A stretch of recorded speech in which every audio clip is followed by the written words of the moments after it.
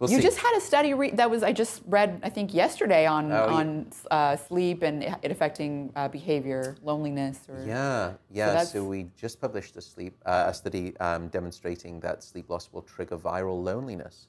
And it was a 3-part study. I mean, firstly, the reason that I got into this was loneliness is a killer. We know that there is a massive epidemic of loneliness now in industrialized nations. Being lonely increases your mortality risk by about 45%. In other words, being lonely is twice as risky for your death concern than obesity. Wow. Which is striking. Yeah. There was actually a study showing loneliness changes like a massive amount of gene expression and like upregulates NF-kappa B, cortisol, like all these pro-inflammatory genes. So it makes sense that they'd be associated with. And what's bizarre about loneliness, by the way, I'm taking this has got nothing to do with sleep, but if you look at the profile of your gene expression and your immune system, you've got some immune components that will go after viruses. And viruses can only be transmitted from one human being to another by way of touch. They can't live outside of our bodies. Bacteria, so if you scrape yourself on a fence, like, walking past it, you can get a bacterial infection because bacteria can live outside of the body. When you become lonely, your gene expression shifts you away from a profile of immunity that normally deals with viruses and pushes you more towards a bacterial defense profile. Really? Isn't that incredible? Your psychology, that's fascinating. And there's a couple of folks at UCLA who, if you ever have interest in this area of how loneliness, the mind, mood. Oh, totally. Okay, I've got to give you these people. I'm a complete fan of their work, and they did this study, and it just blew my mind. How could a concept that is so sort of out there, and some people almost don't believe in loneliness, toughen up, what's wrong with you, go out and make some. How could that change the expression of your genes and even alter how you, the organism, fend for yourself from an immunological perspective, shifting you from viral to bacterial defense? But anyway, so coming back, I was desperately concerned about this state of loneliness. What was interesting, I was reading a lot at the time because we do a lot of work with sleep and psychiatric disorders, including anxiety. And when I was reading the studies where they would take animals and they would deprive them of sleep, you've got this anxiogenic profile where you've got cortisol increasing, you've got a shift in insulin, glucose regulation, all of the bad things that you would not wish to happen, and anxiety increase. They had fear-like behavior, all by way of just sleep restriction.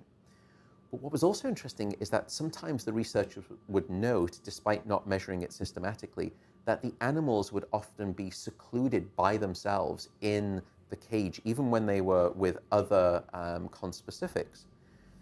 And other conspecifics would not approach them either. Okay.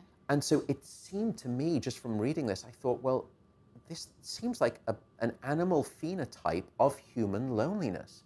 And it seems to be caused by a lack of sleep. So we decided we had to do the study. And so the first part of the study, we took a group of individuals and they went through the study twice. They were either deprived of sleep for an entire night or they got a full 8 hours of sleep.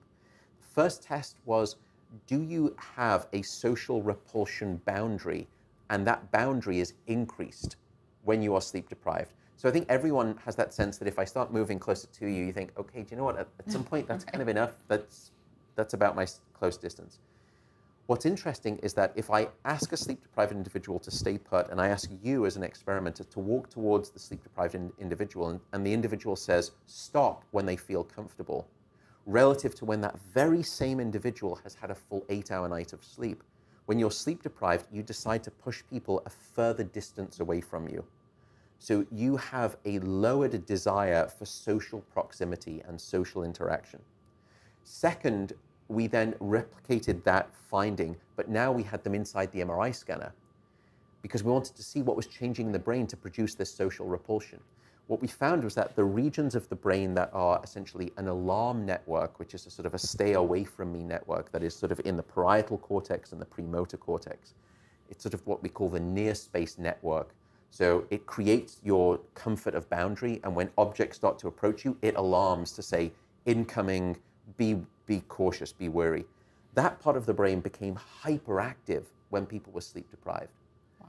As if you were getting this repulsion signal from the brain. If that wasn't bad enough, the other parts of the brain that have been called the theory of mind network, which sort of helps you understand the intent of other people. It's a pro-social network in the brain. It cooperates, pro-social interaction. That part of the brain was shut down by sleep deprivation. Wow. So it's a double-edged sort of sword. Yeah. So we weren't satisfied with that. Next, we wanted to say, could someone who just looked at these sleep-deprived individuals, could they actually judge them as being lonelier and looking lonelier and being sort of perceived as lonely, even though they knew nothing about the experiment? So in the experiment with the sleep-deprived individuals, we also did videotaped interviews with them. And we just asked them general questions. Tell us about a movie that you watched or what was happening in the news this week, just bland stuff. And then we got 1,000, I think it was over 1,000 people, 1,083 people online. And they knew nothing about the experiment. They didn't know it was about sleep, sleep deprivation, knew nothing. And we showed them just a 60-second clip of these people when they'd had a good night of sleep and when they were sleep deprived. And we just asked them, how lonely does this person appear to you? And they knew nothing, but despite knowing nothing, they consistently and reliably rated the sleep-deprived version of the individual as seeming lonelier. We also asked them, would you socially interact with this person? Would you friend them on Facebook? Would you work with them in a business environment? And they consistently rated that they would prefer not to engage and interact with them. Is that because they just looked unhappy or looked? Well, we actually think it's a collection of things. It's that their appearance, but also their vocal tone is very different. And we think there's a lot of this is now one of the key things. What's communicating this asocial profile? Oh, so they were listening to them speak. So they watched them and they listened to them speak, so they could hear them as well.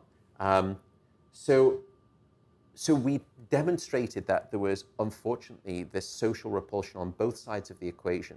When you're sleep deprived, you yourself don't want to have anything to do with other people. And that perhaps wouldn't be so bad if people would only at least come to your rescue, because they would see you in need. The opposite is true. People find you socially repulsive as a consequence. So there's a push from both sides of the social dyad. The next thing we asked those people who were rating the sleep-deprived individuals, we also said, look, how lonely do you feel after just this 60-second clip? And they themselves felt lonelier after interacting with sleep-deprived individuals. In other words, there's contagion of sleep deprivation-induced loneliness. So I wonder how much of this can be translated to like someone that, say, for example, gets only 5 or 6 hours of sleep versus, of course, not getting a full night's sleep. You know, maybe there's like just a little bit of this penetrating. Well, we then asked that question. That was the final part of the study, which is that we said, okay, this is extreme sleep deprivation, and most of the population does not undergo this. What about a more ecological version? So we tracked hundreds of people across 2 nights of sleep. And we asked, is just by a subtle variation of nature, are small perturbations of sleep from one night to the next, do they predict how lonely you experience yourself to be from one day to the next? And these are small, minute changes in sleep efficiency, just small reductions in sleep of tens of minutes. Lo and behold, even just that small change in your sleep from one night to the next, we could measure, predicted how lonely you would experience life the next day from one day to the next. So it doesn't even take, 2 hours of sleep reduction. Wow. Small minutes.